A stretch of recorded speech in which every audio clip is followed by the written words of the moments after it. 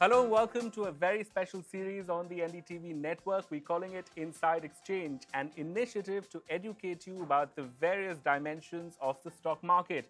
Now, what exactly happens after you make that first stock trade? How is it settled? What benefits do you derive by trading through an exchange and investing in publicly listed companies? Well, there are multiple questions that you may have about how the world of equity markets functions, and our mission here is to demystify that for you. Joining me in this initiative on the very first episode of How the Stock Exchange Works is Mr. Harsh Rungta, who is, of course, an investment advisor and founder of harshrungta.com. Joining us also is Mahantesh Sabarad, head of retail research at SBI Cap Securities. And from our New Delhi studios, joining us is Mr. J.N. Gupta, former executive director at SEBI and now also founder and MD of Stakeholders Empowerment Services. Gentlemen, thanks so much for joining us here.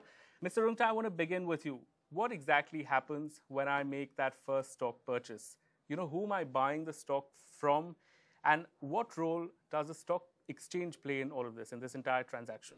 So stock exchange is actually a market, and it's a very efficient market where all possible sellers and all possible buyers of a particular listed share or a listed debenture, they will all come to one place, come virtually because it's electronic market.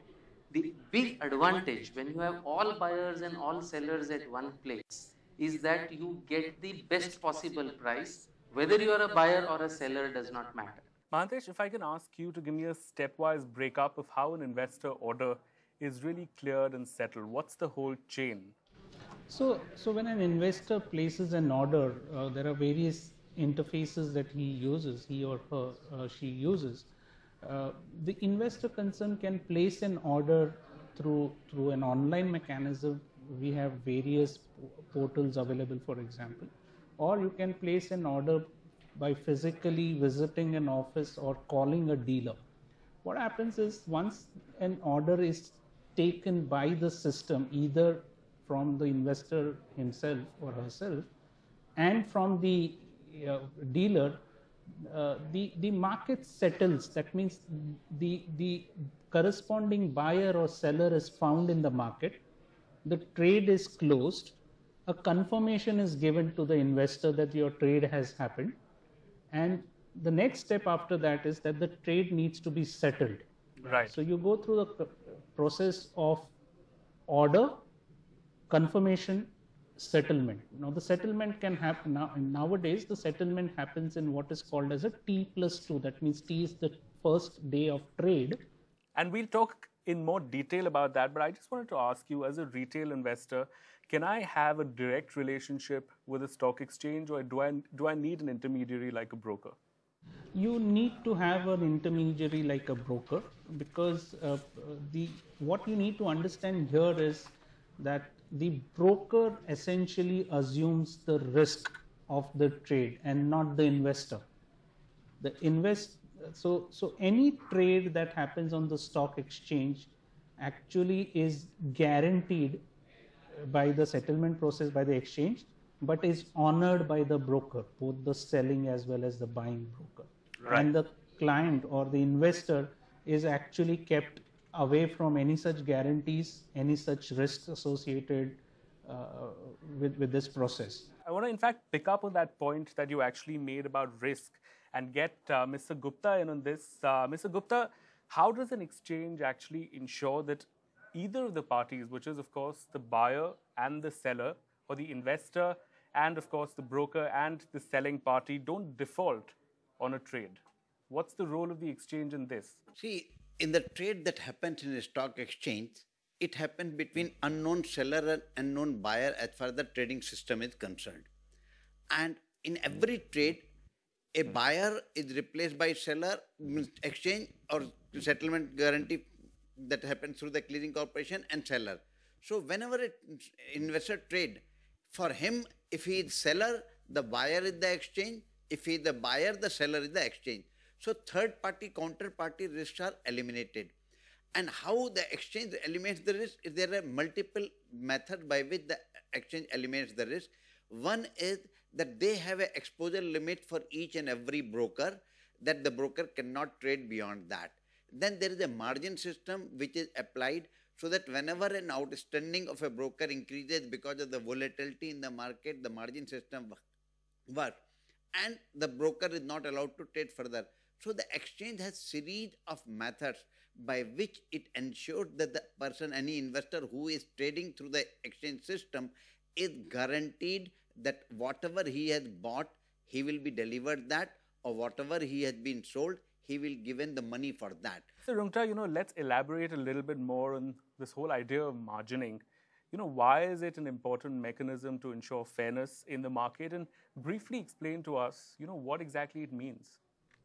So if I was to take a common example, if I make a promise to pay you 100 rupees 2 days from now, what is to ensure that I will actually deliver on my promise? Right? So I think I put up, say whatever is the margin, say I put up 20 rupees as my security, that here is 20 rupees. So even if this promise is worth 90 rupees, okay, the 10 rupees loss can be taken out from the margin. So I think margin plays an extremely important role in ensuring that promises for future performances are kept. Right. So the whole idea is whether the promise is being made by the buyer or the seller, by the brokers in the system, whosoever is making a promise about a future performance that's backed by money of a certain value as a percentage of whatever is the risk amount that is there. You spoke about something called T2. Now that's, of course, is the trade settlement process, because often you don't get your shares deposited in your account on the same day as you buy them. Why does that happen? And can India really, move to what we may perhaps call the T1 settlement process, where the transaction becomes quicker? So let me first explain what is this T2. It is actually T plus 2, which means in layman terms, T refers to the day you trade, and 2 refers to the 2 days later. That means the second day, third day actually after the trade, when the settlement happens. Right. In India, we have been following this T plus 2 concept since 2003, if I'm right. So almost 14, 15 years that we have been following this system.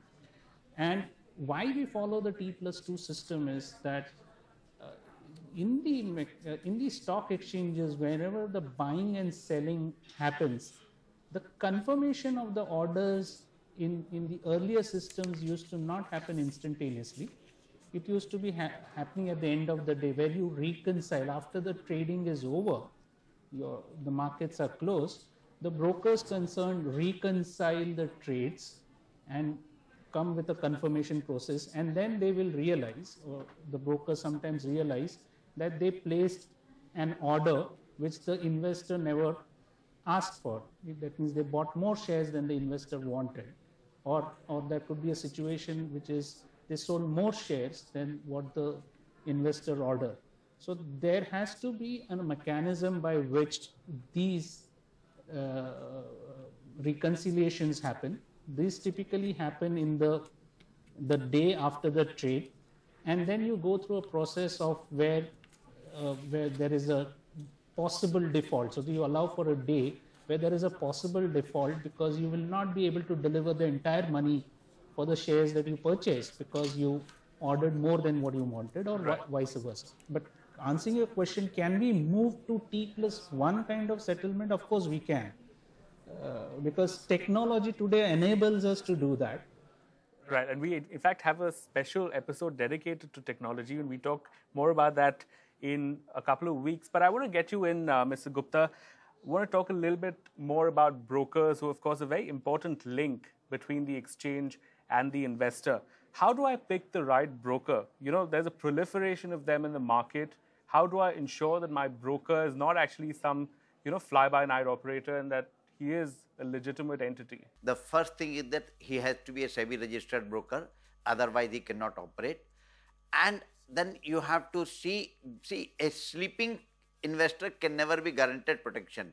So you have to be aware that if you have bought a share, if it at T plus 2 it is not there in your account, then you should find out why it is not there. Nowadays, if you compare from last 20, 30 years, the system has become so good that the chances of cheating is very rare, because once you trade, immediately a confirmation comes from the depository or the exchange that this is the amount that has been traded in your account. So there have been systems, checks and balances. Mahantesh, before we take a break, I want to understand what are the kind of products that are offered on a stock exchange, because we often talk about equities, but there's a lot more that you can buy from an exchange, right? So give us a snapshot of that very quickly. So you buy equities, that's the single biggest thing that you can buy on the stock exchange. There are equity linked other products that you can buy and sell on the stock exchanges. So there are derivatives that are available, futures and options. These are equity linked futures and options. You can buy and sell mutual fund units on the stock exchanges. You can buy and sell ETF products, exchange traded fund products on the stock exchanges. You can even buy currencies, buy and sell currencies, and these are of course not physical currencies, but these are trading in currencies. So all these products are in a way available on the stock exchanges for you to trade, including some debt products. That means you can even buy and sell certain debt instruments on the stock exchanges. Now that you've understood how the stock exchange works and protects your interests in the products that you can buy, we'll shift focus to your rights and obligations as an investor. But that's after a short break. Stay tuned.